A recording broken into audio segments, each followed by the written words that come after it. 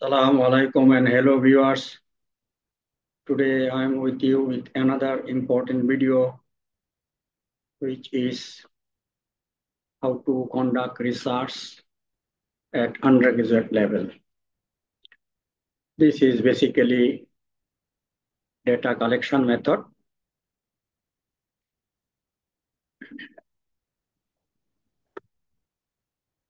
So as you can see, how you can collect your data. This is one of the important aspects of your research. In research, you need to write paper, you need to write your title, you need to collect your data, you need to study literature. There are many steps, there are many aspects of research. So one of the important aspect is how you can collect your data. That is called research methodology of your writing part. This particular, as you can see, I put here different figures, how they are preparing their sample, how their samples looks like, color, visual appearance, conducting experiment. And in this table, as you can see, there are different types of parameters. These we call data, and they are rate before and after. So this is one examples of how you can collect your data. This is called how to conduct your research, to generate data, to collect data, to obtain data, to model, simulate, and so on. So this is one important aspect to conduct your research, to write your paper. Before writing your paper, you need to collect your data, you need to generate your data. This is called how to conduct your research, to generate your data, to collect your data.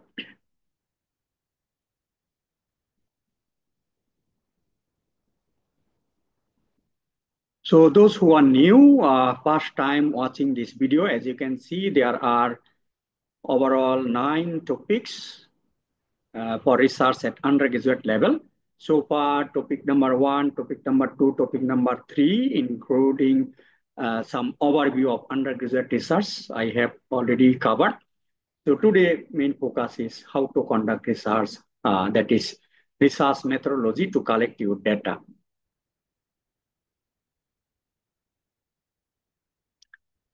So what are the method in collecting data? As you can see, there are basically 4 methods. One of them is experimental. This is the most extensively used method.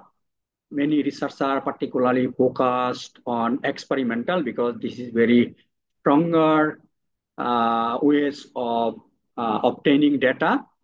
One of the best method, one of the universal method to produce your data is by experiment. You have to conduct experiment. As you can see here, this is in our lab. So we conduct experiment. In our lab, we have impressive lab facilities.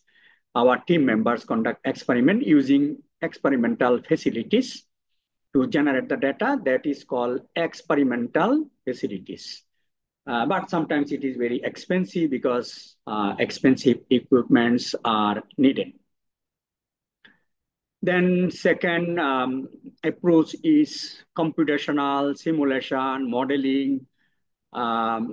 Since sometimes experimental facilities are not available and it is also time consuming, so computational facilities using high-end computers, modeling tools, simulation tools such as ANSYS, Transys, artificial neural network, MATLAB, SPSS. So there are a number of computational tools, numerical models, simulation models, commercial computational tools are there. Using all those tools, you can generate your data that is called computational simulations, modeling, numerical, and there can be also analytical approaches to data.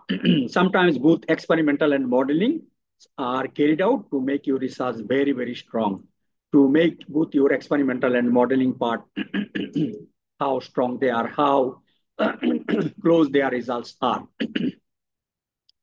Third method is some qualitative, quantitative research where some survey, observation, interview, some panel discussions are made to get the data. So in this case, you need to design your questionnaire, survey work through which you can generate your data, you can get your data.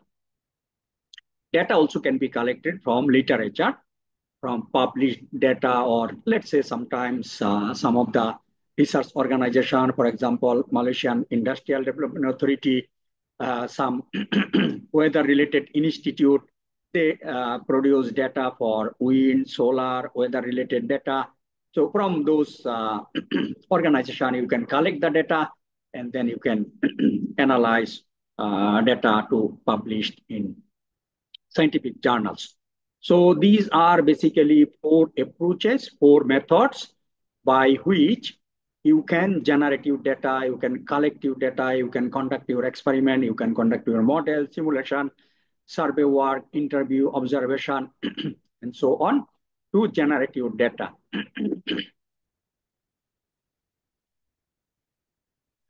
So this is important slide. So in this case, there are two slides.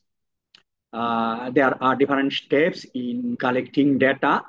Since you are undergraduate, so I'm trying to give some basic ways how you can um, collect your data.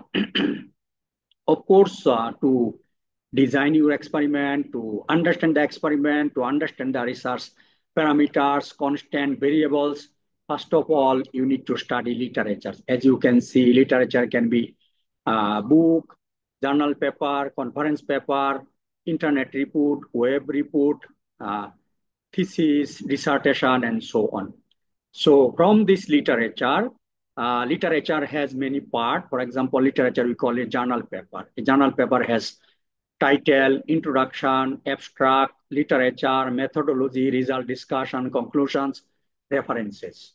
So when you are going to uh, design your paper, particularly to generate data, to collect data, in that case, you need to specifically focus mostly on methodology part of that paper, how they have conducted the research.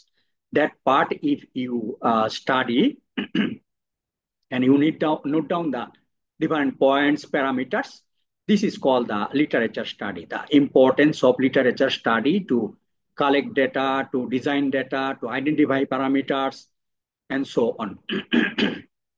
So that is the purpose of literature. So in the previous presentation, I showed you different types of literature, databases, Science Direct, LCBR, IEEE, Taylor's Francis, ProQuest Digital Dissertation. So you download the papers and you read the methodology part of your paper.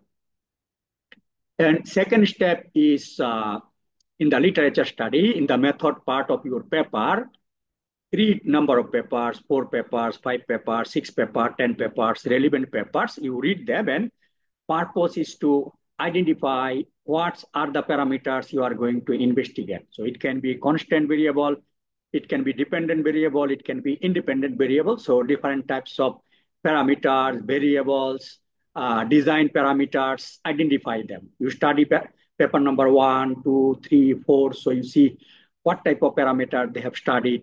Okay, input parameter, output parameter, constant parameters, variables, different types of parameters. You study the literature, you note down, you identify, and you put it there. So after studying 4 paper, 5 paper, 10 papers, you finalize that these are the parameters, whether it can be dependent, independent, constant, or we call it design parameter. You identify them. Once you have identified the different types of parameters, variables, then you need to design your experiment, model, survey, questionnaire. So meaning that what would be the range? Let's say you identify temperature, you identify concentration, you identify relative humidity, you identify solar or wind speed. Now let's say the temperature. So what would be the range of your temperature? Minimum temperature, maximum temperature, average temperature. So you need to identify all those parameters. Again, you need to study method part of your literature, and then you can design the parameters. What would be highest value? What would be lowest value? What would be the concentration? What would be the range? Different types of parameters, their range, operating parameters, you need to come out. If you want to design a model, okay, what are the different modeling parameters? If you want to design your survey questionnaire, what would be the age group? What is the time limitations? What's the duration? What would be the focus group? So different parameters, you need to come out with each and every details. That is called design of your experiment, model, survey, and questionnaire. Again, method part of your literature will help you to identify the parameters, to design your parameters, range, operational range, concentration, and each and every details. Actually, you can get it from published literature. Also from this literature study, from different journal papers, conference papers, identify at the same time, along with the different parameters, identify what are the materials, chemicals, reagents, and any other variables relevant to your study. Okay, so as you can see, you need to study the different types of literature. You need to identify your materials, consumables, chemicals, reagents, and different types of parameters. As you can see, what are related various parameters you need to identify. I have given you an examples. These are second steps in collecting data. So once you have identified necessary chemicals, materials, reagents, then how you are going to conduct your experiment. So you need to identify necessary equipment, software, statistical tools, computational tools. Again, when you study the method part of the literature, paper, journal paper, conference paper, thesis, in that section, actually, you can see what type of equipment they have used. Let's say TGA, DSC, thermal conductivity meter, software, NCs, TRANSIS, SPSS, MATLAB, and any statistical related tools. So you read the literature, you identify necessary equipments as well. If you cannot identify, those are available in your lab, so you can identify some from other sources as well. So once you have identified necessary parameters, you have identified equipment, software tools, you have acquired necessary chemicals, consumables, reagents, then you need to prepare your samples before conducting experiment, okay?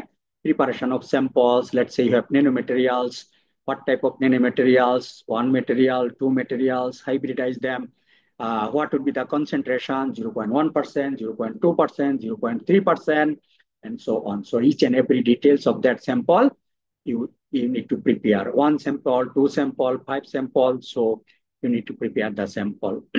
Once you have the sample or other necessary preparation, then you can go to conduct the experiment, model, simulation. Let's say you have designed your questionnaire survey. Now you are going to distribute that survey among different groups.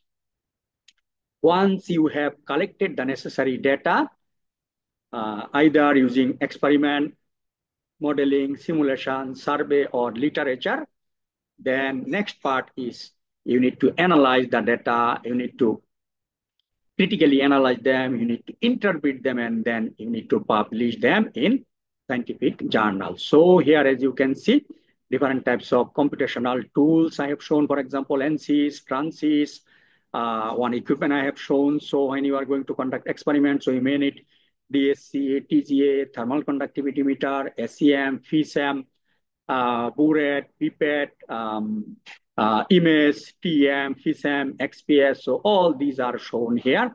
So necessary equipment, software, all these are needed when you are going to conduct experiment. Okay. So this is again the list of the content in my YouTube channel to serve the scientific community. These are available in my YouTube channel, again, to reduce time to prepare the